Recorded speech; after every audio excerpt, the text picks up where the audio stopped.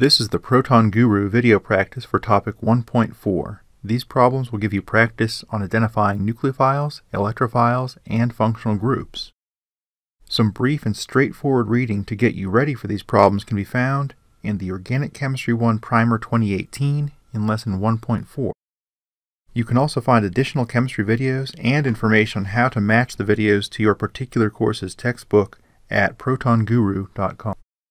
This first problem shows us a relatively complicated molecule, in this case it's morphine, and it asks us to circle and label the non-alkane functional groups in the molecule. Well, the easiest way to identify functional groups is first to look for any heteroatom, any atoms that are not carbon or hydrogen.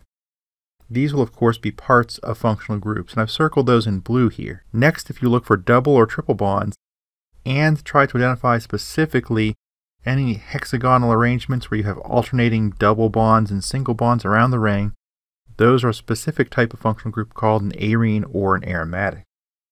So now I've circled those, and the last thing you have to do once you've identified the heteroatoms and the multiple bonds is to fill in the names for the different functional groups. So these are pretty simple problems. You look for the heteroatoms and multiple bonds, watch for the arenes, and then you apply your labels. So here we have the alcohol functional group, ether, alkene, amine, and the arene or aromatic functional group. So if you pause the video and take a look at this molecule, see if you can identify the functional groups on strychnine, a toxic product derived from plants. And the procedure will be the same as the previous problem. You look for those heteroatoms like the nitrogens or the oxygens in these structures, and then you label them up. Now, one hint, whenever you see this carbon-oxygen double bond, which is called a carbonyl unit, you've got to look for what's beside it. So if I have a carbon on one side and a nitrogen on the other, that's what's known as an amide or a carboxamide. But it's important to look next to that carbon-oxygen double bond because there are actually 7 common functional groups, ketones, aldehydes, etc., that all share that common C double bond O carbonyl unit. Now let's do the same thing for aspartame. This is the molecule that's responsible for the sweet flavor of NutraSweet. So if you identify all those groups, there are a couple additional carbonyl examples, C double bond O with an OH beside it, that's carboxylic acid, with an O with some R group, some CH3 or other non-hydrogen carbon-based group, that's called an ester. And then another one here is the amide that we saw in the previous example. And in addition, we have an amine and an arene.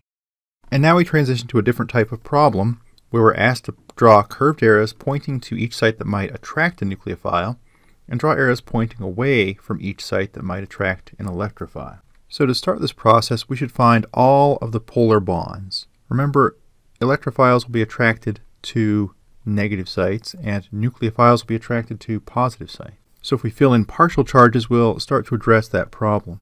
And remember that multiple bonds are also areas where there are extra electrons or an excess of electron density. There are 4 electrons, for example, in a double bond. We'll also want to add any missing lone pairs because an electrophile, like a proton, for example, would attract a lone pair towards it. Positive charges attract negative charges like electrons. So here I filled in all the lone pairs. You want to go back and make sure you can do that on your own. And I've identified all the partial positive and partial negative ends of all the polar bonds. The last thing I've done in this problem is I've made all the multiple bonds. In this case, you've got a bunch of double bonds, and I've colored those in blue for this example. Now we've identified all of these different potential electrophilic or nucleophilic sites, and next we need to identify the positive sites as being the electrophiles that will attract nucleophiles to them, and we're asked to point arrows towards those to show that they want electrons. So here I've went ahead and pointed an arrow at every atom that had a partial positive on the previous page.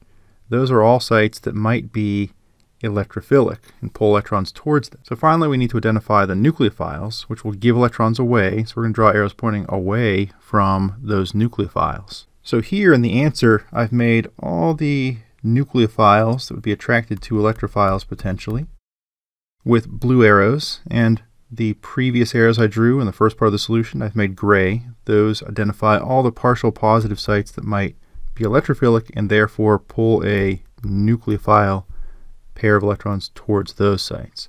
So just to recap how we came to this rather complicated answer, we first find all the polar bonds and put partial charges on those and find the multiple bonds. We have to also fill in the lone pairs to identify all of those electrons. Then we identify the positive sites as being electrophiles. They will attract nucleophiles. They'll pull electrons towards them, as indicated by arrows pointing towards those sites.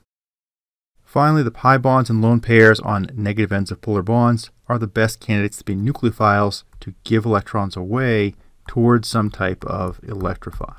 So here's the same type of problem, but using a different starting material. We're using strychnine in this case. So you might want to pause the video and see if you can get the solution on your own. And again, identifying the electrophilic sites. They should be the partial positive sites at the ends of polar bonds. So anywhere where you'd have a partial plus, you should have an arrow pointing to those sites. And next, identify the nucleophiles. The nucleophiles will be giving electrons away. So anywhere where you have an excess of electrons, so you've got 4 electrons all piled in the same space and all these double bonds, for example, or lone pairs that aren't even held in bonds, those would be good examples of nucleophiles that would give electrons away.